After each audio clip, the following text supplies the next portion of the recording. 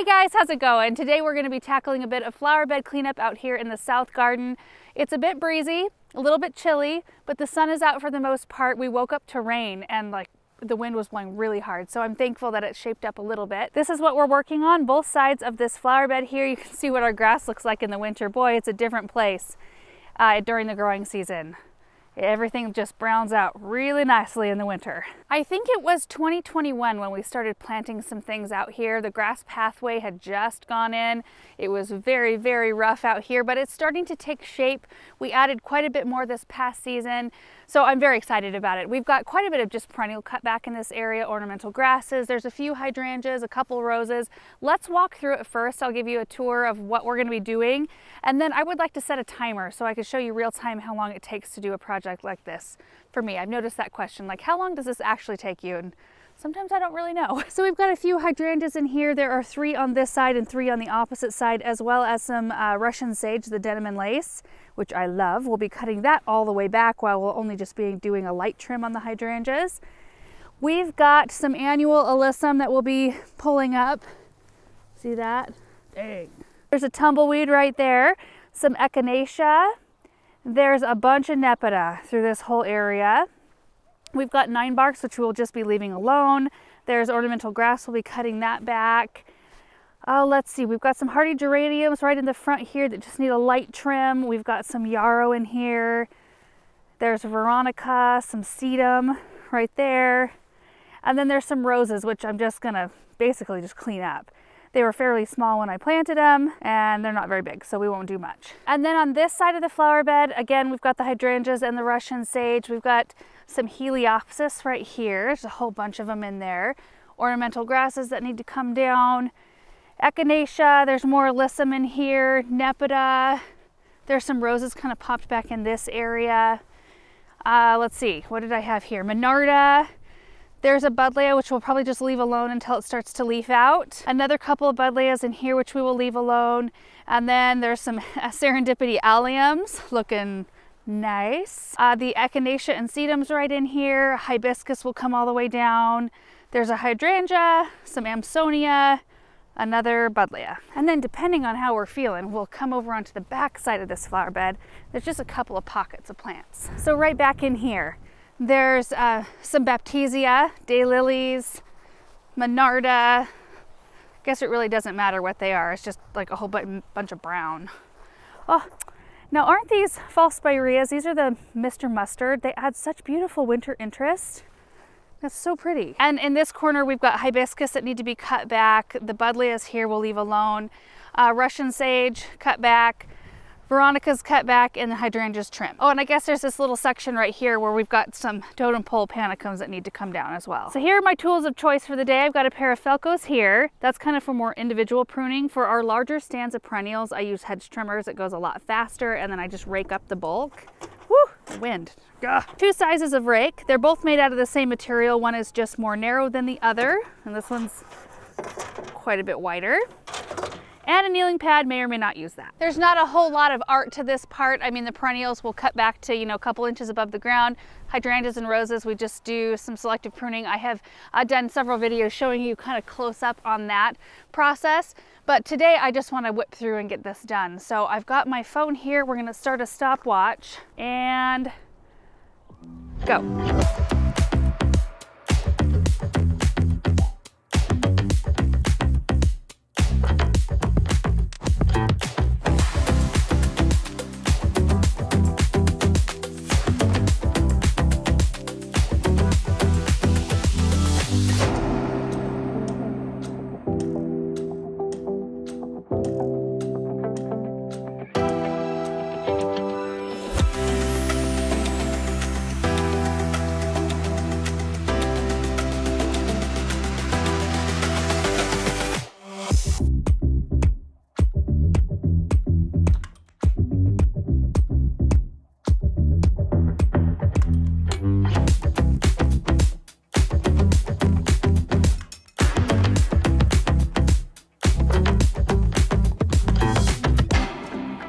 Done with the left side, it took me 38 minutes. I'm not sure there's much point to raking. I did kind of a rough job of it.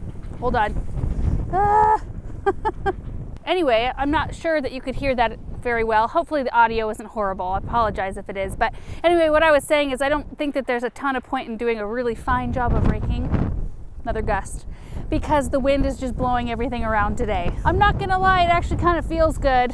You get nice and warm when you're up and down, but using the hedge trimmer really makes things a lot faster because you don't have to do like a perfection job. You just want to get them cut back, and it saves your wrist too. So if you have a bunch of cutting back to do, hedge trimmers are where it's at. I'm gonna go grab our pop-up bag because I do have a few piles of just finer materials that I can't really pick up. Anyway, there's like 3 of those in there, but it looks slicked up, cleaned up. We need to add a bunch more winter interest, and there is some in here, and the perennials do act as such, but when you cut them back, it just looks so sad for a little while. But we've got a Zafiro blue spruce in here. There's some Arctic Fire dogwoods back in here, and another blue spruce there. We're working on it. This was my take from this side of the flower bed. We are going to go dump it in the pasture, and we'll come back and tackle this side.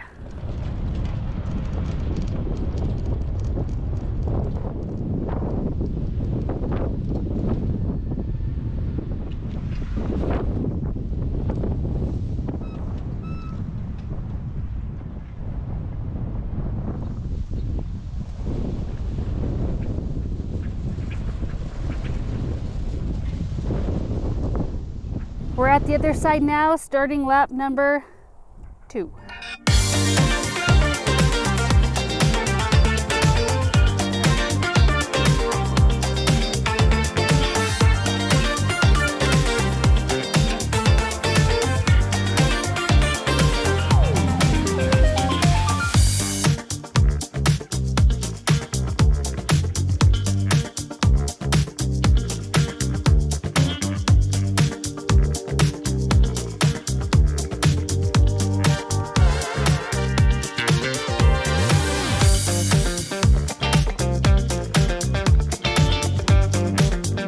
Number 2 is done. We're at 1 hour and 29 minutes. So this side took 38 minutes, this side took 51 minutes. There's quite a bit more on this side. My goodness. Now all we have left are the little areas toward the back side of this bed.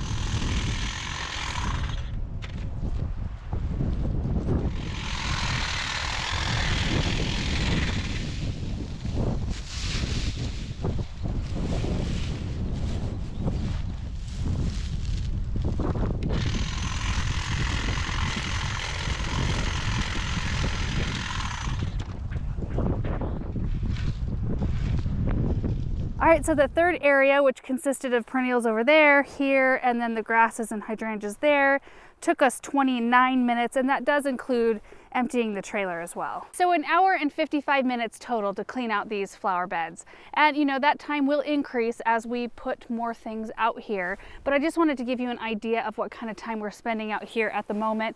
And of course, if the blessed wind wasn't blowing so hard the whole time, it probably would have gone a little bit faster, and I was moving cameras around because I'm out here by myself. So anyway, you can shave a little time off for that, I suppose. But even though the leaves were blowing all over the place and I wasn't able to get it super clean, I'm really happy with how it looks. I'm ready for the season, and it is ready for the season. Just tidied up. We're getting ready to have some of our first loads of compost delivered. So we will be top dressing all of these beds with brand new compost. So all of the drip lines will be covered and all the plants will have a little bit more protection. That should happen here in the next little bit. Now, the one thing I did skip when I got to this area, I had been de-leaving all the roses. And I just kind of, by this point, thought, you know what, I'm coming out here on a nicer day. and I'll take care of that one and these right here. Now, I guess the wind is kind of helping me rake a little bit, just spreading it out. This is a little bit of the leftover compost from last season. Just wanted to show you what it looks like because this is what we mulch with right here. We just buy it bulk from our local rock yard, and I really like it. Oh, I missed a weed over here. Ah, I think I got the whole thing, yes. So this bed is nice and tidied up. Oh, look at that, just blowing all the bald cypress leaves everywhere. And this one looks nice and tidy, needs some mulch, but it's ready to roll. And the area with, these are quickfire hydrangeas and totem pole panicums all cleaned up. And we've got some rocks. We're ready to roll on this pathway. We want to get it done. And you guys, that is going to do it for today. That is all I'm going to take care of out here, other than my indoor watering chores in the greenhouse and the studio. One thing to keep in mind, if you live in an area like we do where there's a lot of wind and you can have lots of dry spells, if you planted anything late in the season, do give it some water. We are watering all of the great big evergreens we had installed late last season, and anything else like the boxwoods around the Hartley. Those things were keeping well watered. So yeah, you just don't want them to dry out. It's on the forefront of my brain today because of all the wind. Anyway, thank you guys so much for watching this video. I hope you enjoyed it, and we will see you in the next one. Bye.